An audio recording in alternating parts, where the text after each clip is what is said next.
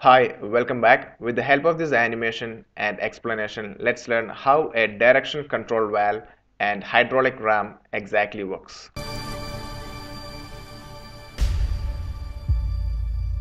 First, let's identify the components. That's the reservoir. Then we have the hydraulic pump. The symbol of the hydraulic pump is being shown there. Then that's our direction control valve. This is a 3-position 4-port direction control valve. That's our hydraulic ram or the hydraulic cylinder. And you can also see the piston and the piston rod also been marked over there. That's the head side of the hydraulic ram. It is called as the head side because the head side of the piston is coming at that section, and you can see the area of the cylinder at that position will be more when the piston is at center compared towards the rod side. You can see the rod side there. That's the side where the piston rod supporting the piston is coming. So the area will be less at that part of the hydraulic ram. There you can see the oil flow path. That's the path in each of the section through which the oil flows from the hydraulic pump towards the hydraulic ram. Now let's watch the animation and learn how exactly it works. Here we have 3 positions for the direction control valve. As you can see, 1, 2 and 3.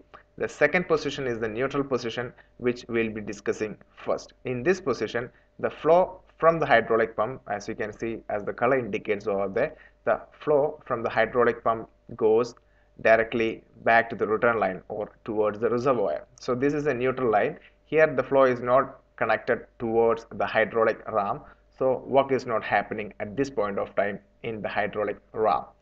And now let's move the direction control valve towards the right. So we are moving the direction control valve. Now the section 1 connects between the pump and the hydraulic ram. Here you can see the flow from the hydraulic pump.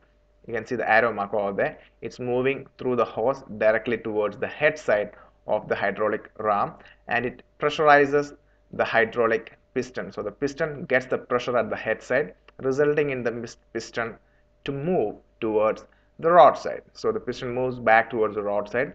So the oil from the rod side moves through the return line and goes back towards the reservoir.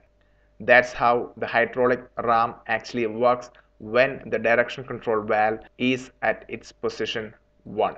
Now let's see the other case. Now we are moving the direction control valve towards the position 3. So that's the position 3. Here the flow from the pump is getting reversed. You can see the flow is going towards the rod side of the hydraulic ram. Here you can see the arrow mark.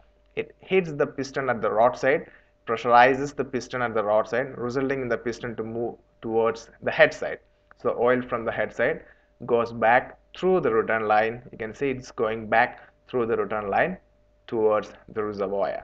So this is how actually this particular circuit works, how the direction control valve controls the flow or redirects the flow towards the hydraulic ram and resulting in it to work. So we believe you understand it's working.